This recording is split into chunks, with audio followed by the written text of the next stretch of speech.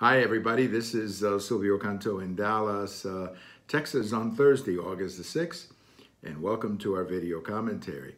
You may have heard that Sally Yates was before the Senate Judiciary Committee yesterday talking about these FISA warrants that were issued in the transition of the Trump administration, maybe even before that.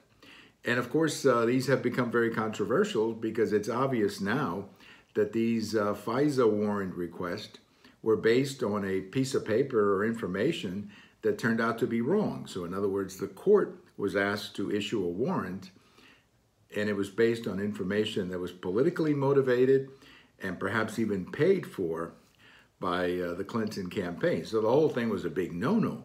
These judges were obviously told to issue a warrant based on information that it should have never been approved.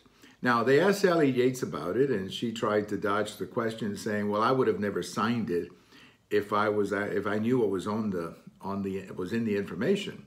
And she tried to basically blame former FDI Director Comey, but I don't think that's going to work. I mean, somebody has to be held accountable. I think this is beyond party and beyond Trump. You know, the FISA warrant is a pretty serious thing. But the FISA warrant gives the existing administration, the incumbent administration, tremendous powers to go out and investigate an American citizen. And if you're going to do that, you better tell the judges the truth. And in this case, somebody misled the judges. You cannot explain it any other way. Somebody told the judge, "Give me a warrant," and they did it on information that was completely false. So I don't think Sally Yates is going to get out of this one, and I think a lot of other people are not going to get out of this one. We need to know. We need to know who was behind this. Who was behind what apparently looks like people who were spying on the Trump administration or the Trump transition team. So I'm sure there's going to be more details on this coming up.